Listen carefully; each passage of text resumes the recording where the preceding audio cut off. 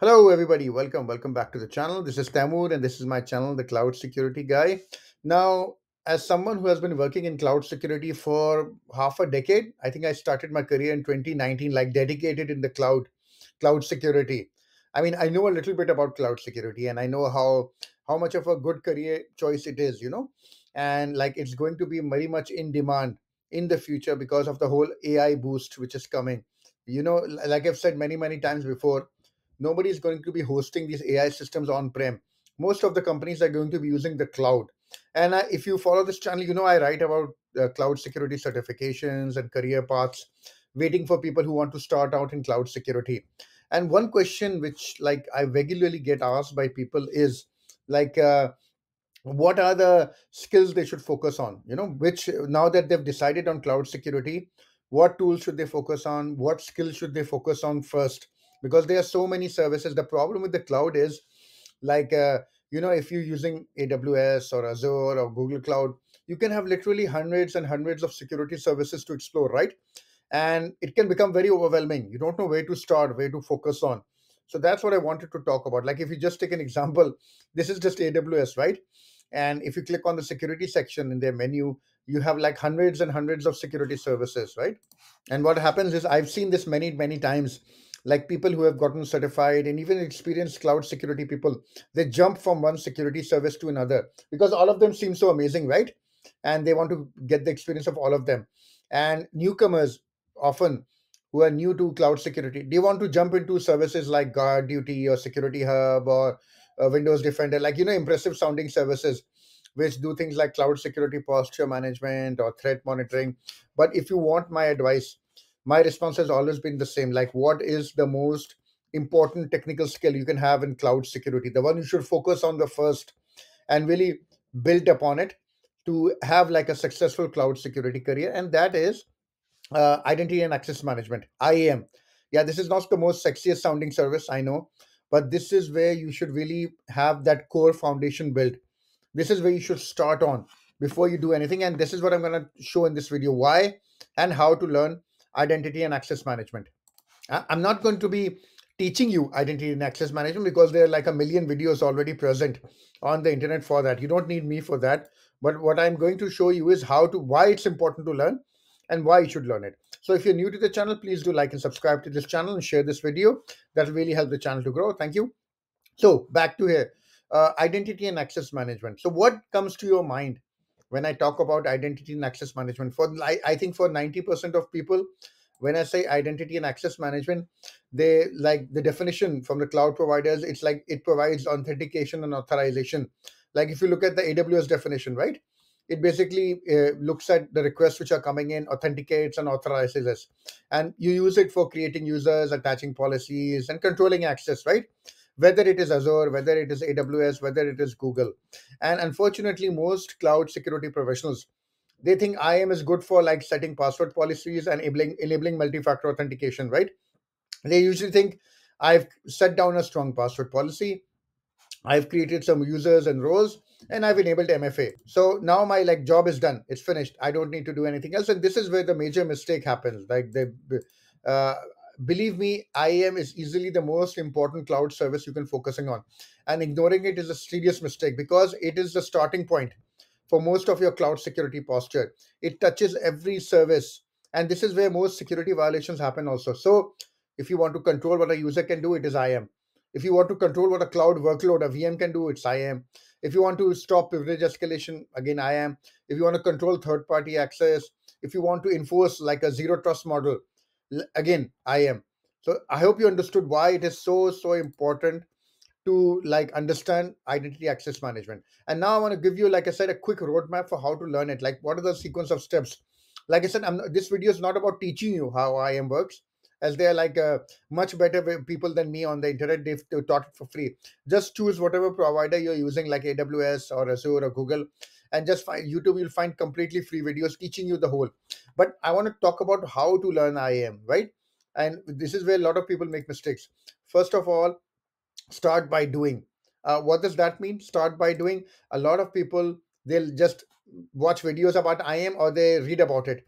You do not learn IAM by reading or like watching videos. You learn it by trying and failing to create IAM policies or failing to create users and troubleshooting them. So get a free AWS account, a Google Cloud account, or AWS free tier account, and start creating some policies. Start with the basics, like creating some users, creating some user policies, permissions. Like this is like the AWS screen. I work in AWS, sorry, so if you feel I'm biased, it's just easier for me to talk about AWS, right? But this applies to any cloud provider, whether it's Azure or Google. Just go down to the permission screen, start creating some users, start creating some permissions, start looking at how to create, how to restrict their access, how to enable MFA. Don't just read about it. Don't just watch videos of other people doing it. You will not learn like this, okay? You will encounter lots and lots and errors, and you will have to fix them, and this is how you will understand how this works. So now that you the first principle was, please do not passively read or watch it videos. Actually go down to the IAM console and start playing around with it. The second step is understanding JSON. So more often than not, IAM policies are implemented in a JSON format. It's like a simple, easy key value pair format. It follows like a nested structure, and I'll show you. This is it makes it ideal for writing IAM policies. Most people, they want to skip learning JSON. They just want to use the console, but that is another mistake, because if you completely ignore JSON, it means you will have a seriously difficult time when policies that do not work and you have to troubleshoot them, and you won't be able to understand, right? Because you never bothered to understand how JSON works. So if I give you this policy, will you be able to understand it, right? Or you will get a big headache. Now, at least a little bit of the understanding you should get. You should be able to look at JSON and understand, okay, this is what the JSON file is doing. And honestly, this used to be a little bit difficult 2 years back, right? Because at that time, you didn't have these AI tools like ChatGPT and Bedrock and all this, right? But now you can simply take IAM policy, if you're not understanding it, put it into ChatGPT, and it will explain you step by step, right? So, like I took this policy and I put it into ChatGPT. Now, this it really literally will explain to you step by step what the policy is, what's it doing, and you can prompt it again and again. Don't just blindly accept what it's doing, but it is a very very good teaching assistant, if you really want my opinion. So don't neglect tools like ChatGPT. Now, please, disclaimer: I'm not telling you to please take your company's policies and start putting it in ChatGPT. You're gonna get into serious trouble. I'm just saying, if you're learning IAM, using these AI tools, they're a great way to understand those IAM policies. So now you've understood JSON. What's the next step? Understanding the IAM policy flow logic. What does that mean? Well, every request that is processed in the cloud, it follows like a policy logic. Not all policies are evaluated at the same time, right? It follows a sequence. So different types of policies are evaluated differently at different times, and it can get quite complicated. So this is just an example of the AWS policy evaluation logic. You don't need to understand all the details, but just understand, right? How does it start? What happens? Like, what is the policy which get evaluated at the top? And then what's the next policy? What's the next policy? Most of these won't be applicable immediately, because you're not you won't be creating them immediately, but you do need to understand. So start slowly, and then play around with the other types of policies and see at what sequence they like get implemented, right? Because this is quite important. As you get more and more powerful policies, if you don't understand how the IAM policy, the logic works, you won't be able to understand, right? So that was number 3. And the last one I want to talk to you about is put your IAM skills to the test. Now, if you've gotten a good understanding of how these things are working, you really want to be actually check it out, right? Push yourself by actually looking at real world scenarios and like real world situations, and then trying to find and create IAM policies which help you what you call mitigate these scenarios, right? And there are many many ways of doing it. A few of them which I can recommend right away, and these are situations I've faced, like, because now that you have a good foundation, these are some examples I can give you which can help you to push yourself. And these are based on real life situations, right? Like, for example, how do you prevent a user administrator from doing a privilege escalation? How can you like create roles which allow people to move from one account to another? How to configure SSO within two different cloud providers, right? AWS and Azure AD. How do you create context driven policies? Like, it's not just about user ID and password and MFA, right? How do you take into account other things like people's IP address, the time, or like their user behavior, risk score? And lastly, how do you automate user reviews within the cloud, so you don't have to review thousands and thousands of permissions? If you've ever worked in the cloud, I can tell you, After a little while, you will have hundreds to thousands of users with hundreds and thousands of policies. If you don't automate this, you're going to have a serious problem later on. So that is what I wanted to have a quick overview, guys. The most important technical skill, in my opinion, is IAM.